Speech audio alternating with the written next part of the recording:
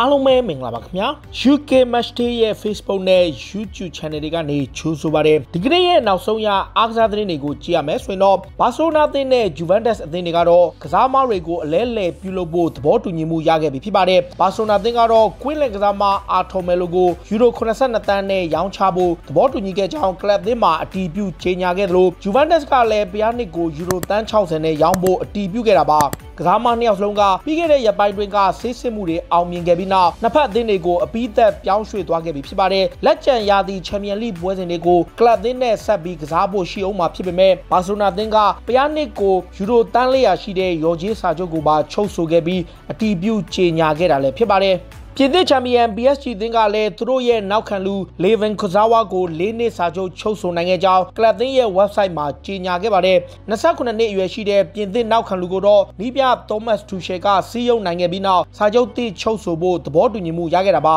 PSG ရဲ့နောက်ခံလူကိုတော့ Premier League က Arsenal, Chelsea နဲ့ Tottenham Hotspur အသင်းတွေကခေါ်ယူနိုင်ဖို့ကြိုးပမ်းခဲ့ပေမဲ့ PSG ဘက်ကလောက်ခလာစာတိုးမြင့်ခဲ့ပြီးမှစာချုပ်တိချုပ်ဆိုနိုင်ခဲ့တာလည်းဖြစ်ပါတယ်နယ်သာလန်ကလပ် IS အသင်းရဲ့နီးပြ Erik ten Hag ကလည်းကွင်းလယ်ကစားသမား Van de Beek ရဲ့အပြောင်းရွှေ့ကနွေရာသီမှာဖြစ်လာဖို့ရှိပြီလို့ဝန်ခံပြောကြားလိုက်ပါတယ်23နှစ်အရွယ်ရှိတဲ့နယ်သာလန်ကွင်းလယ်ကစားသမားကတော့ရီယာဒီမှာပြောင်းရွှေ့ဖို့သတင်းထွက်နေပြီးရီယယ်မက်ဒရစ်နဲ့မန်ချက်စတာယူနိုက်တက်အသင်းတွေကခေါ်ယူဖို့ကြိုးပမ်းနေတာပါ IS ကတော့သူတို့ရဲ့ကွင်းလယ်ကစားသမားကိုပေါင်တန်း80ထိဈေးသက်မှတ်ထားသလိုမန်ချက်စတာယူနိုက်တက်အသင်းကခေါ်ယူဖို့ပြစ်မှတ်ထားနေစေဖြစ်ကြောင်းနဲ့ဆိုရှယ်အနေနဲ့စိတ်ဝင်စားတယ်လို့နယ်သာလန်သတင်းစာတွေမှာဖော်ပြနေတာလည်းဖြစ်ပါတယ်လာလီဂါမှာဆိုးဝါးတဲ့ရလဒ်တွေနဲ့ရင်ဆိုင်နေရတဲ့ဗလန်စီယာအသင်းရဲ့နီးပြ Albert Celades ကတော့ယာဒူးကထုတ်ပယ်ခံလိုက်ရပြီဖြစ်ပါတယ်ဗီလာရီယယ်ကိုရှုံးခဲ့တဲ့ပွဲပြီးတွေကဖီယာရီများစွာရင်ဆိုင်နေရပြီးဥက္ခရာဖြစ်သူကသူ့ကိုယာဒူးကထုတ်ပယ်ဖို့ဆုံးဖြတ်ခဲ့တယ်လို့ဆိုတာပါ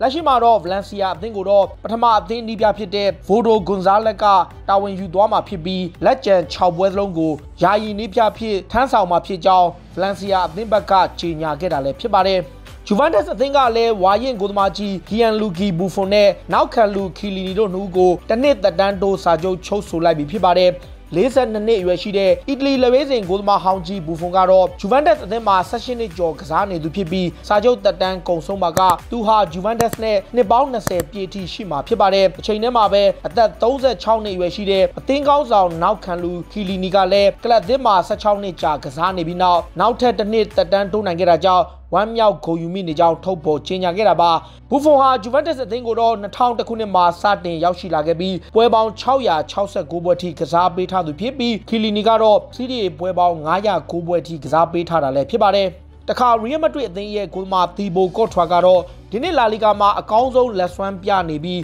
လာလီဂါပွဲပေါင်း29ပွဲမှာ15ပွဲထိဂိုးမပေးရဘဲကစားနိုင်ခဲ့တာပါဒီနေ့ရာသီတွင်သူ့အတွက်အကောင်းဆုံးလက်စွမ်းပြတဲ့ရာသီဖြစ်စွမ်းဆောင်ပေးထားသလို15ပွဲထိ clean sheet ရခဲ့ပြီးလာလီဂါရဲ့အကောင်းဆုံးဂိုးသမားဆုကိုပါကြော်ပြီးတော့ရဖို့ရေပန်းစားနေတာလည်းဖြစ်ပါတယ်ဥရောပထိပ်တန်း5လီထဲမှာလည်းသီဘိုကော့ထွာရဲ့15ပွဲ clean sheet ကအများဆုံးနဲ့ထိပ်ဆုံးမှာဥဆောင်နေသလိုသူ့ရဲ့လာလီဂါဒုတိယရာသီမှာတော့အမှတ်ပေးချန်ပီယံဆုဖလားရဖို့နီးစပ်နေတာလည်းဖြစ်ပါတယ်Premier League ထိပ်သီးကလပ် Manchester City ကတော့ရာသီကုန်မှာအသင်းကထွက်ခွာသွားပွဲရှိနေတဲ့တောင်မန်ကစားသမား Leroy Sané ရဲ့နေရာမှာအစားထိုးဖို့ Aston Villa ရဲ့ကွင်းလယ်ကစားသမား Jack Grealish ကိုပြစ်မှတ်ထားနေတယ်လို့ဆိုပါတယ်။ Villa အသင်းကောင်းဆောင်ကတော့ City ရဲ့မြို့ကန်ပြိုင်ဘက် Manchester United ကိုပြောင်းဖို့ကြိုးပမ်းနေပေမဲ့ City က Sané ရဲ့နေရာမှာအစားထိုးဖို့ခေါ်ယူနေတာပါ။ Manchester City အနေနဲ့ Leroy Sané ကိုနွေရာသီပြောင်းရွှေ့ကာလမှာပေါင်တန်း80လောက်ရရှိပါကသူ့နေရာမှာအစားထိုးဖို့ Jack Grealish ကိုပေါင်တန်း80ထိပေးပြီး United ကိုကြော်ပြီးကြားဖြတ်ခေါ်ယူဖို့ကြိုးပမ်းနေကြောင်း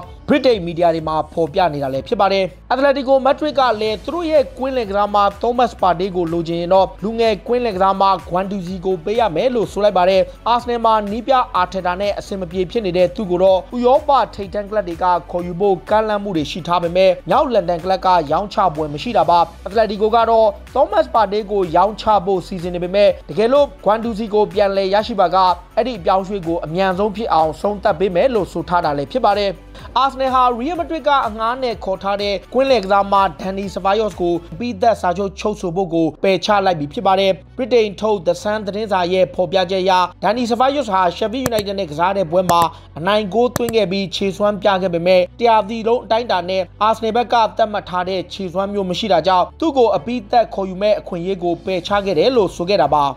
Arsenal ရဲ့နီးပြMikel Arteta ကတော့နောက်ခံလူ David Luiz နဲ့လူငယ်ကစားမ Saliba တို့ကနောက်ရာသီမှာအတူအကောင်းဆုံးတွဲကစားနိုင်လိမ့်မယ်လို့ဆိုပါတယ်။ Telegraph သတင်းစာရဲ့ဖော်ပြချက်အရ Saliba ရဲ့ကစားပုံဟာ David Luiz နဲ့ကိုက်ညီနေလို့ Brazil နောက်ခံလူကိုတက်တန်းတိုးခဲ့ပြီးနောက်လာမယ့်ရာသီမှာသူတို့နှစ်ဦးကိုအဓိကသုံးပွဲရှိနေတယ်လို့ဆိုခဲ့တာပါ။ Tottenham Hotspur ရဲ့နောက်ခံလူဟောင်း Kieran Trippier ကတော့ပါကသူ့ကိုရှင်းထုတ်ဖို့အကြိမ်များစွာကြိုးပမ်းခဲ့ပြီးကလပ်သင်းတွေကိုလည်းကမ်းလှမ်းခဲ့တယ်လို့ထုတ်ဖော်ပြောကြားခဲ့ပါတယ်။ Tottenham Hotspur ရဲ့နီးပြဟောင်း Pochettino နဲ့အသင်းဥက္ကဋ္ဌ Daniel Levy တို့ကသူ့ကိုဆက်ထားလိုခြင်းမရှိတာကြောင့်ကလပ်သင်းတွေများစွာကိုခေါ်ယူဖို့ကမ်းလှမ်းခဲ့တာဖြစ်ပြီးနောက်ဆုံးမှာတော့ Atletico Madrid ကိုပေါင်30နဲ့ပြောင်းရွှေ့ဖို့သဘောတူညီခဲ့ကြောင်း Kieran Trippier ကပြန်လည်ပြောကြားခဲ့တာပါ။ပူပူနွဲ့နွဲ့ Premier League Champion Liverpool ရဲ့အင်ဂျီစပွန်ဆာပေးထားတဲ့ New Balance ကတော့ Champion ဖြစ်တဲ့အထူးဂျာစီကိုရိုက်နှိပ်ထုတ်ဝေပြီးစတင်ရောင်းချနေပြီဖြစ်ပါတယ်။ Liverpool နဲ့ New Balance တို့ကဒီနေ့ရာသီကုန်ထိတက်တန်းကြန့်ရှိနေတာဖြစ်ပြီးပေါင်80နဲ့အထူးဂျာစီကိုရောင်းချခဲ့သလိုအဲ့ဒီဂျာစီတွင်းမှာလည်း Liverpool ရဲ့အမှတ်တရကိုရွှေရောင်ချီတွေနဲ့ပုံဖော်ထားပြီးစတင်ထုတ်ဝေရောင်းချခဲ့ပြီးနောက်ပရိသတ်တွေများစွာကဝယ်ယူခဲ့ကြတယ်လို့ဆိုပါတယ်။ Manchester United ကနေ Sheffield United ကိုအငှားသွားကစားနေတဲ့ဂိုးသမား Dean Henderson ကတော့ရာသီကုန်ထိအဲ့ဒီကလပ်အသင်းမှာဆက်ရှိဖို့သဘောတူညီမှုရခဲ့ပြီဖြစ်ပါတယ်။ United အနေနဲ့ Sheffield United ကိုသူတို့ရဲ့ဂိုးသမားကိုဆက်ပြီးငှားချဖို့သဘောတူညီထားပေမဲ့လာမယ့်ရာသီအတွက်တော့ထပ်ပြီးဆွေးနွေးသွားမယ်လို့ဆိုပါတယ်။အသက်23နှစ်အရွယ်သားရှိသေးတဲ့အင်္ဂလန်လူငယ်ဂိုးသမားကတော့ United ကိုပြန်ပြီးနံပါတ်1နေရာရဖို့အလိုရှိနေပေမဲ့သူ့ရဲ့အနာဂတ်ကိုမကြာမီဆွေးနွေးသွားပြီးလာမယ့်ရာသီမှာဘယ်လိုဆုံးဖြတ်မလဲဆိုတာကိုတော့ထုတ်ပြန်ကြေညာသွားမှာဖြစ်ကြောင်းကလပ်အသင်းရဲ့တာဝန်ရှိသူတို့ကဆိုခဲ့တာပါ။ Manchester United ရဲ့နီးပြဆိုရှာကတော့FA Plus Semi-Final ပွဲစဉ်နဲ့မဲခွဲပြီးမှာတော့ Chelsea နဲ့တွေ့ဆုံခဲ့ပြီးနောက်ထပ်တစ်ကြိမ်နိုင်လိမ့်မယ်လို့ယုံကြည်နေကြောင်းထုတ်ပေါ်ပြောကြားခဲ့ပါတယ်။မဲခွဲပွဲတွေအပြီးမှာတော့ကျွန်တော်တို့အနေနဲ့ Chelsea ကိုထပ်မံတွေ့တာကြောင့်နောက်ထပ်တစ်ကြိမ်နိုင်ဖို့ယုံကြည်မှုအပြည့်ရှိနေသလို Chelsea ကိုဒီရာသီမှာလည်း3ကြိမ်နိုင်ထားပြီးဖြစ်လို့ဒီတစ်ကြိမ်မှာလည်းထပ်နိုင်ပြီး Final တက်သွားမယ်လို့ဆိုရှာကကြုံးဝါခဲ့တာပါ။ဒီနေ့ရာသီတွင်လမ်ပတ်ရဲ့အသင်းကတိုးတက်မှုတွေများစွာရရှိနေပေမဲ့ကျွန်တော်တို့အသင်းကပဲဝမ်ဘလေကွင်းမှာအနိုင်ယူပြီး FA Cup ဘောလုံးပွဲကိုတက်သွားအောင်မယ်လို့ဆိုရှာကပြိုင်ဘက်အသင်းကိုသတိပေးရင်းကြုံးဝါခဲ့တာပါ။ Chelsea သင်းကတော့လာမယ့်2020-2021ရာသီမှာဝစ်ဆင်မဲ့ဂျာစီနဲ့စပွန်ဆာကိုစတင်မိတ်ဆက်လိုက်ပြီဖြစ်ပါတယ်။ Stamford Bridge ကွင်းမှာတော့ Chelsea သင်းကသူတို့ရဲ့ဂျာစီသစ်ကိုထုတ်ပြခဲ့ပြီးရင်ဘတ်စပွန်ဆာသစ်ဖြစ်တဲ့3နဲ့သဘောတူညီမှုရခဲ့တဲ့အင်ဂျီကိုပြသခဲ့တာပါ။ Britain ရဲ့နာမည်ကြီးတယ်လီကွန်းဖြစ်တဲ့3က Chelsea ရဲ့ရင်ဘတ်စပွန်ဆာကိုစတင်စပွန်ဆာပေးခဲ့ပြီးနောက် Chelsea သင်းကလာမယ့်ရာသီမှာနံပါတ်3စိတ်နဲ့အင်ဂျီတွေကိုစတင်တွေ့မြင်တော့မှာပါ။ Chelsea ပြည်သက်တွေကတော့သူတို့ရဲ့ဂျာစီသစ်ပေါ်ကိုစိတ်ပြက်လျက်ရှိနေပြီးခါတိုင်းဂျာစီနေတဲ့ပုံစံမတူပဲအသစ်တွေ့မြင်ရမယ်ဂျာစီကြောင့်ပြည်သက်တွေကတော့ဝေဖန်မှုတွေများစွာရှိနေတာပါနောက်ခံလူတူကိုခေါ်ယူဖို့ကြိုးပမ်းနေတဲ့လမ်ဘတ်ရဲ့ Chelsea ကမာဆေးရဲ့နောက်ခံလူဘူဘာကာကာမာရာကိုခေါ်ယူဖို့စောင့်ကြည့်နေပါတယ်။နာပိုလီရဲ့ထိပ်တန်းနောက်ခံလူကူလီဘာလီကိုခေါ်ယူဖို့ကြိုးပမ်းနေပေမဲ့ပြောင်းရွှေ့ကြီးကယူရိုတန်း100နီးပါးလောက်ထိရှိနေတာကြောင့်မာဆေးရဲ့ပြင်သစ်နောက်ခံလူကိုပဲခေါ်ယူဖို့ကြိုးပမ်းနေတာပါ။ပြင်သစ်ကလပ်ကလည်းနွေရာသီမှာသူ့ကိုရောင်းထုတ်ဖို့စီစဉ်နေတာကြောင့်လမ်ဘတ်ကပေါင်တန်း40လောက်နဲ့ခေါ်ယူပွဲရှိနေတာလည်းဖြစ်ပါတယ်။ဂျာမန်ထိပ်သီးကလပ်ဘိုင်မြူနစ်အသင်းကလည်း